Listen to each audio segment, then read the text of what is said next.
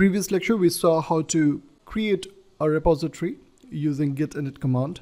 And in this one, we'll be first of all taking a look at the configuration file that gets created at the project level.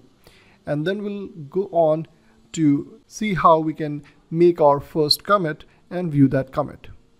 So the first thing that we'll be doing is checking the config file that was created at the project level. So here we are inside the .git directory, and this is the config file. Now I've opened this config file in my Visual Studio Code editor, and this is what you see inside it: repository format version, file mode, bear, legal reference updates, symbolic links, and ignore case.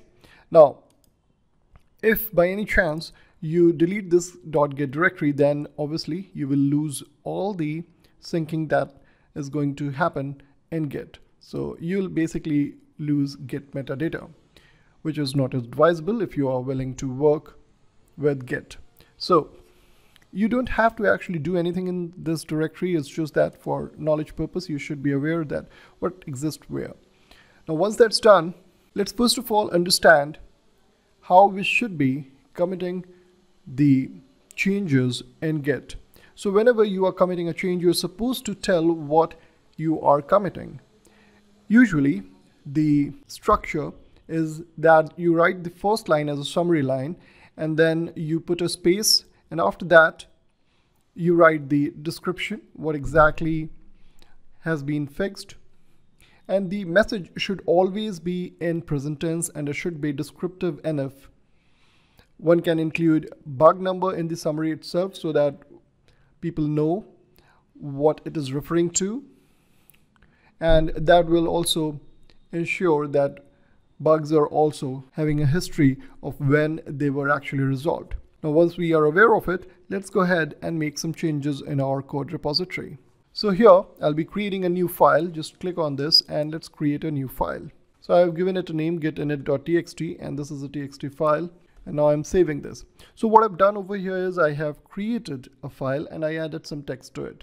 Now, if I have to commit this, the first thing that I need to do is tell Git to accept all the changes. For that, I'll be writing git add, then a dot.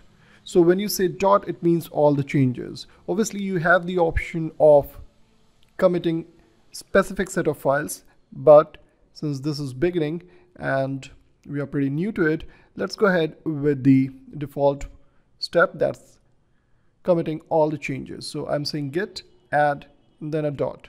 Once you do that, the next step that you have to do is commit it.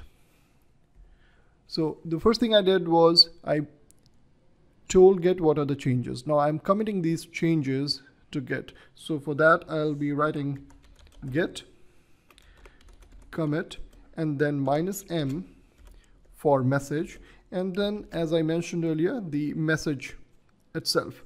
So since this is demo, so we can say GitHub 01, then space, and then I can say initial commit.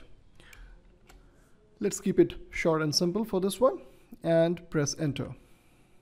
Now you can see that it has committed it, gh01 initial commit. It says 1 files changed, 1 insertions, create mode, and then the name of the file.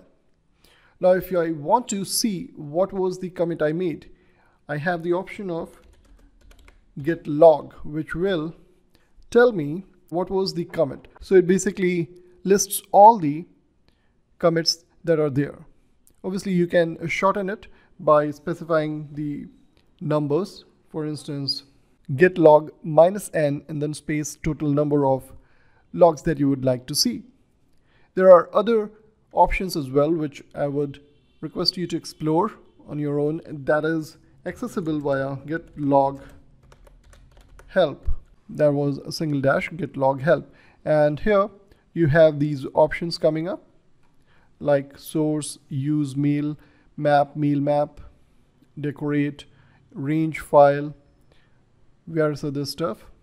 You also have the option of filtering out the logs based on since and until date timestamps. So all those can be explored. So we just saw how to do a commit and how to view the commit that you made. In the next one, we'll be exploring further.